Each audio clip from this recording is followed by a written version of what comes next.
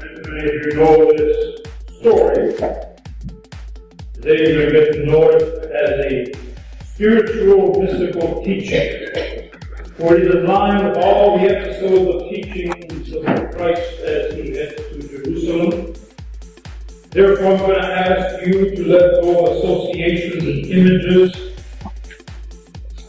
coloring book versions of what you learned as a child, and discover with me how personal, how immediate, how timeless these hidden teachings are, hidden beneath the story. This is the genius, the word teacher inside.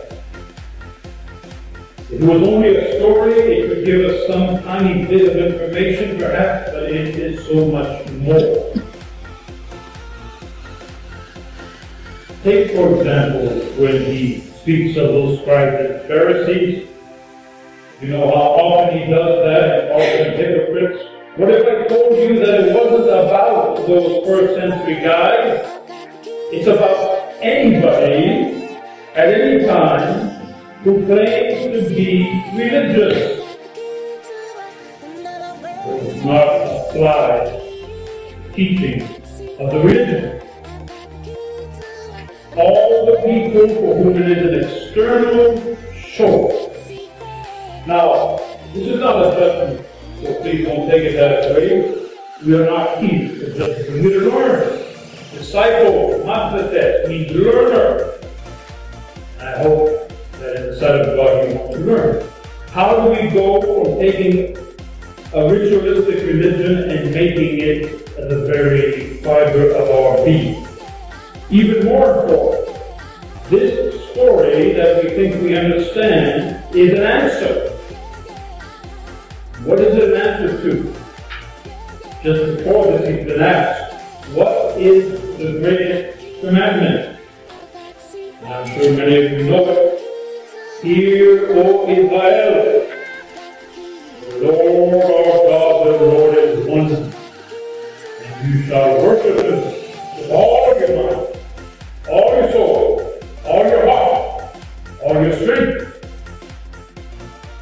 That first commandment is then described how to apply. It's given the instruction booklet in this. Strange. I hope that interests you. Hidden in this little passage story is how we worship God in such a way. How about that? So hold right up front that any kind of religious behavior that is for show, that is external, that is to make ourselves feel good about ourselves, is useless. Not only that, he says they will receive the greater condemnation. Why? Because we're given the teaching. Right now, you are given the teaching.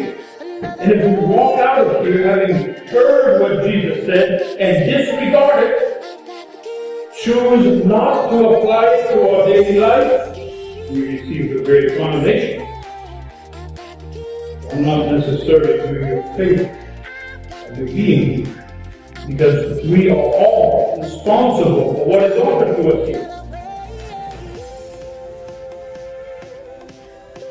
He takes the example of the widow.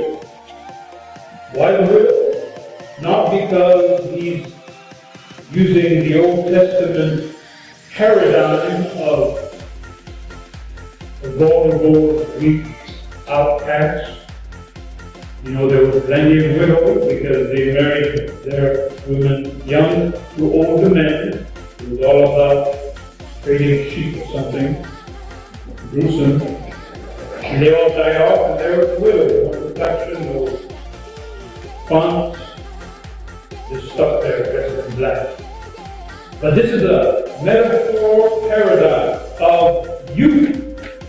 Why? Because the widow represents the insignificant person, the little person, the non-person, the person nobody notices, the person that we all are on a planet of 6 billion people. Hard to stick out, 6 billion people. Napoleon tried it. the window. And I walk along the desert island, dying of stomach flu. So Jesus, in his glorious, divine wisdom way, is talking to your heart. You, the person who doesn't seem to matter, who has no claim to it. And that person puts in 2 little pennies in these giant brass trumpet-like things that the good religious people are dumping sacks in very proudly. Look at me. You know that anything that says look at me is not spiritual. And so he calls the 4 former fishermen disciples over. He says, truly I say to you, you can imagine when the Master says, truly I say to you, it's time to listen. Something very important is coming. Not then, but now. Are you listening? Truly I say to you, she has given more out of her heart. Now he's saying this in Aramaic. This was a denser language in English, fewer words. Out of her poverty doesn't mean out of her full bank account. It means out of her being, out of her simple life. She gives everything. And that is more than anything the wealthy people can give. What does that mean to us? This is the answer to the first commandment. This woman gives her all. All she has. She surrenders to God, living in God's protection and guidance. So we are given in this imagery the key, the secret to having a relationship with God, to experiencing the spiritual life. What is it? Not just reading books, not just coming to church, but surrendering all to God. Now let's get real about this.